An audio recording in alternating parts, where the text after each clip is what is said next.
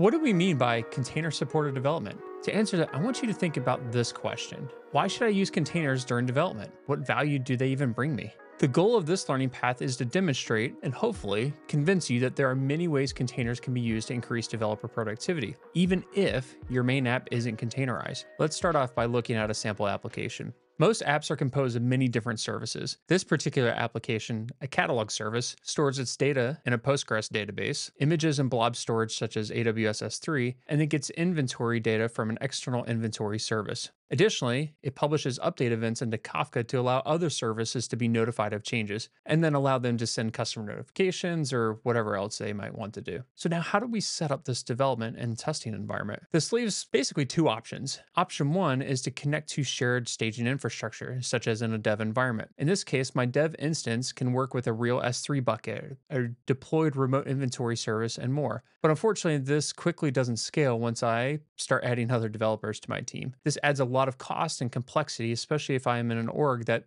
may even provision these resources per developer. Additionally, now these developers have to fight, and there's conflicts that might occur over this shared infrastructure. Option two is to create a development environment in which a developer runs each of these dependent services locally on their machine. Fortunately, with containers, this is pretty easy to do. So instead of deploying a remote cloud infrastructure and managing IAM policies and S3 buckets, I can just simply run a local S3 compatible service, such as Mini or Local Stack. Instead of relying on the external inventory service directly, I can use an API mock, such as WireMock, to then work against the API. I can also then run Kafka and Postgres locally as well. But the advantage is once I start using containers, it's also easy for me to add additional services without thinking about how do I configure, install, and set them up. And this allows me to then either publish or consume test messages into my Kafka cluster or even visualize what's going on in my database. This idea of using containers to help my development environment is what we call container supported development. And again, it doesn't matter if my main app is containerized or not. In this example, the main application could be running in a container, or it could be started just by opening up my project in VS Code or IntelliJ and pressing the play button, letting everything run natively. It simply doesn't matter. Then when a developer pushes their code, containers can then be used again during integration tests to spin up the required resources. Again,